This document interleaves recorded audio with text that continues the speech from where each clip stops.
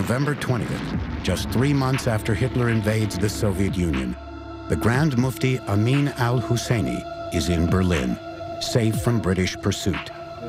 He is welcomed to the Nazi capital by the German Foreign Minister, von Ribbentrop. The Mufti failed in Iraq, but he is convinced that a Nazi victory in the war will, in the end, give him everything he wants. Once again, he asks von Ribbentrop for German promises to support Arab independence. He insists that the Jews of the Middle East are part of a world conspiracy and makes it clear that he fully supports their complete annihilation. He asks von Ribbentrop for FaceTime with Adolf Hitler.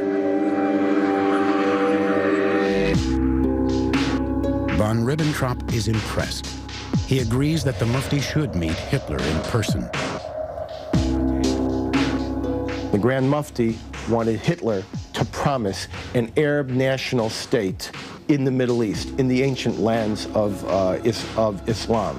And that's exactly what Hitler was willing to offer them, either quietly or openly, depending upon the nature of the context. 8 days after he is greeted in Berlin by von Ribbentrop, the Grand Mufti has his long sought-after meeting with Adolf Hitler. Hitler explained to him that he would ask every people in the Middle East to deal with their Jews and to solve the Jewish problem. And it was clear what he meant. He meant to organize another Holocaust in the Middle East. With Hitler's blessing, the Grand Mufti is introduced to the chief of the SS, Heinrich Himmler. Himmler, his subordinate Adolf Eichmann, and al-Husseini become close friends. Himmler gives the Mufti the rank of Gruppenführer in the SS, the equivalent of general, and gives Amin and his followers a generous monthly allowance to set up an Arab bureau in Berlin. The Mufti was everywhere in Germany during World War II. He was parading up and down the street. He was making official visits. He was making embassy visits. He was on Radio Berlin nightly. Himmler puts the Mufti in charge of all Arabic broadcasting from Berlin. Over the airwaves, al-Husseini repeatedly calls for another Arab uprising against the British. He also rails against the Jews, inciting Arabs to, quote, kill the Jews wherever you find them.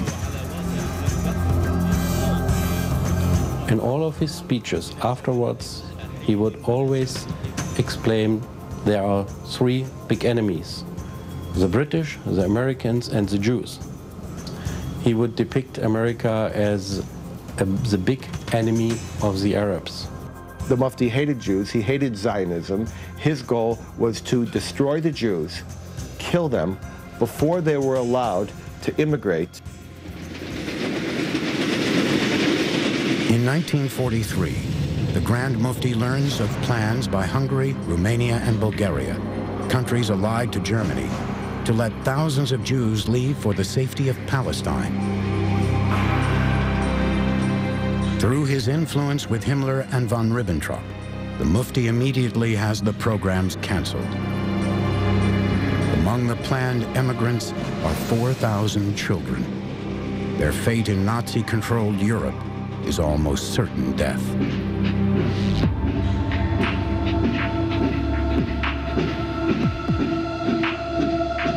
In the last 4 years of war, Germany has suffered enormous casualties on the battlefield. The Reich is desperate for fighting men.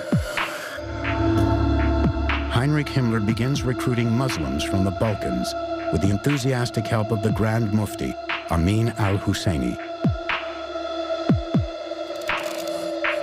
The Mufti helps raise the Bosnian Muslim 13th SS Division Hansjar, along with other units of what the Mufti calls his Arab Legion.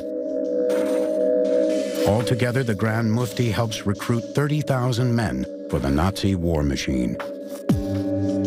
Ironically, in Nazi racial theory, Arabs are seen as inferior racial stock and not eligible for SS membership. Himmler treats foreign SS units with contempt as second-class citizens. But after an extensive physical exam for the mufti, he makes an exception. For this, he has Hitler's approval. The personal physician of the Grand Mufti evaluated the Grand Mufti, and he said he is not an Arab. He's a Caucasian, almost an Aryan. So we can expect that he will be a really reliable ally for us. The SS division Hansjar is deployed hunting down underground resistors in Yugoslavia and acts as an internal security force in Hungary. The division is responsible for a series of atrocities against partisans and Jews. In April 1945, as Allied troops fight their way through Germany in the last battles of the war in Europe, the story of the Mufti's Muslim regiments takes one final twist. As the cataclysmic battle for Berlin rages around Hitler's bunker, among the Nazi troops making their last suicidal stand are 100 men of the Mufti's Arab Legion.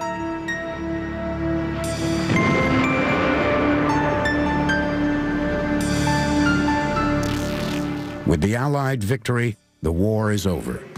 But the influence of Nazi Germany on the Middle East is far from over. In Iraq, the Grand Mufti's legacy will fan the flames of a new and potent force, one that will mold a young Arab nationalist into a cunning and brutal dictator.